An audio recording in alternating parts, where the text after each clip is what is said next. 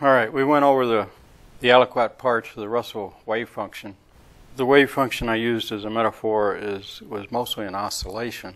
But let's bring it in to work on a vibration, like say for instance within a molecule or an atom. I think the dynamics are the same, the frequencies may change. For instance, here's an elongated atom. This is a neutral atom where it's all in balance and it's all functioning. And Keely used the idea that you had positive force, negative force, and a neutral force combined together to hold itself together.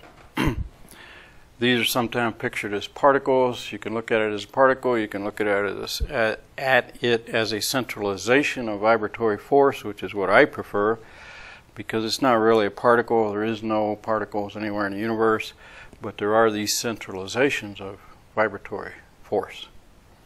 So the centropy brings it in and holds it together. If we allow centropy to take over, to become preponderant, then it will collapse to a center, and then it will, through the discords, it will radiate itself apart again.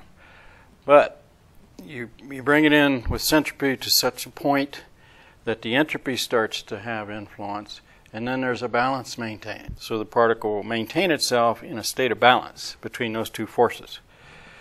If we should take the entropy and begin to emphasize it in one plane instead of just three planes, then the particle will start to elongate, and it'll eventually, once it reaches 4 times its diameter, original diameter, it will come apart because it can no longer maintain its balance. It's gone out of balance, it comes apart, and these contained particles, which are the centralizations of vibratory force, for those who argue about the particle thing,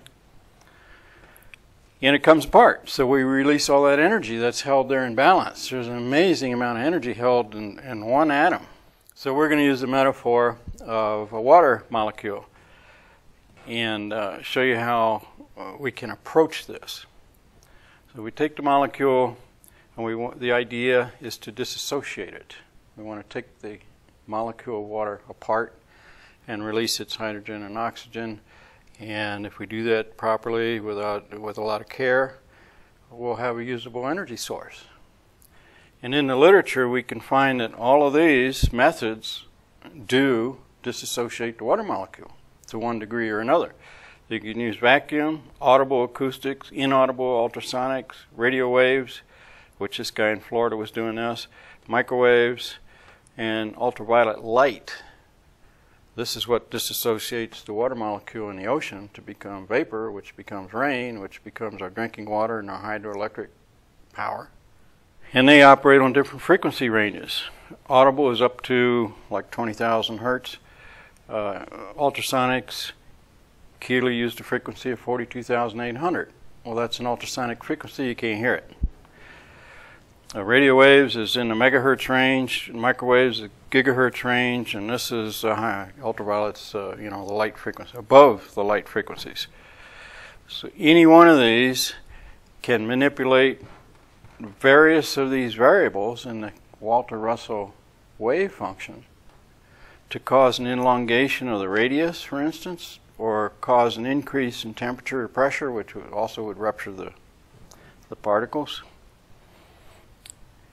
And so the idea is we have to work with these frequency ranges, and that's all it is. You can put whatever name you want on it, but it's still a frequency range, and that gets into Keely's modes of vibration, because a single frequency by itself really doesn't do much.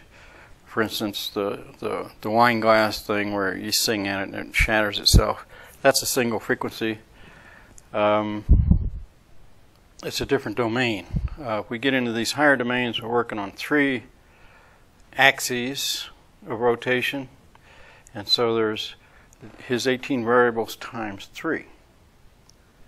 If we want to work on these higher ranges at the same time, then it's the 18 times 3 times whatever the range is here that we're working on. So there's a lot of variables involved in this rupturing process. It's not just vibrating something until it breaks. You can study Keely for years, and you can do the exact same with Walter Russell's work. And it happens that if you bring the two together, then they both start making beautiful sense, and the two together creates this beautiful mosaic, even more beautiful than either one on their own, because each supports the other.